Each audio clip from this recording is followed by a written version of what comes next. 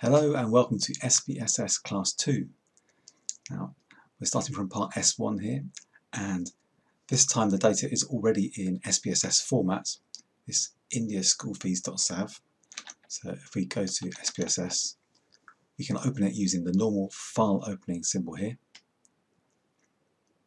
I'm looking for indiaschoolfees.sav. It's a bit slow on this computer. There it is. Got a working copy as well, that's the original one though. So download that and open it. And have a look at the data in data view and variable view. Okay, it's the window bit so you can see it properly.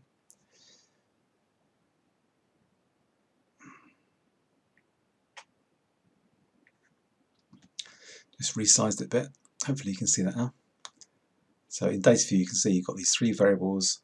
You've got the state and the region in India that state is found in, and then the fee level, and this is fees paid by individual students in rupees per month. You can see there's quite a lot of variation. Also quite a lot of data, it's hundreds, not sure how many, 2,000, 3,000, yeah, thousands and thousands of children from across India, and this is the 6 to 14-year-old fees. So enormous variation there. You can see someone's paying 515 a month, in another school someone's paying 2,800 a month. A big variation. Variable view, you can see the three variables laid out there. State and region are string variables, fee is numeric variable. We've also got some labels to say give you more detail on what's in the data. So when you hover over the top here, those should appear. Oops.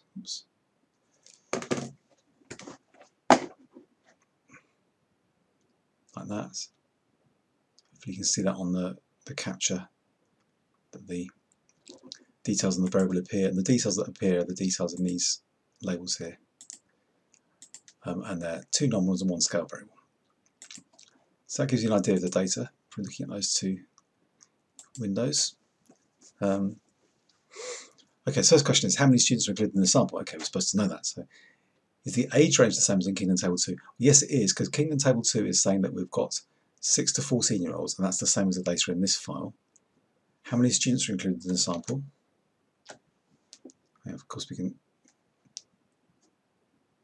yeah, it says 6 to 14 age there to confirm that. And how many students are there? Well, ready to find that out, you go all the way down to here, and that's to find exactly 9,000. So 9,000 students. It's a fairly large data set.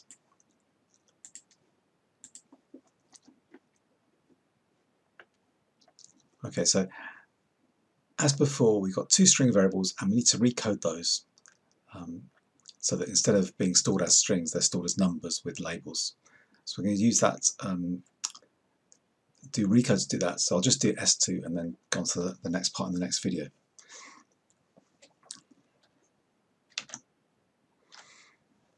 So come to here, it's the transform thing and automatic recode like that. You can save some time by doing both at the same time. Put them both in that like that. And we need to give a new name. So the first one we can call, oops, I've forgotten a step. Before I do that, I want to just, because what I'm going to do, I want to still use the names state and region. So I've just got to rename these as something else. You could rename them as anything at all, but just something like that. Just remind me that these are now the string versions. Now I can do the automatic recode. Oops, no, not one of those two. It's there. So state, I'm going to recode that as state. So it's now free, that variable. And the other one I'm going to call region. No, that's not very good. Too quickly. This one's region. Okay, so state string becomes state, region string becomes region. I should automatically do that.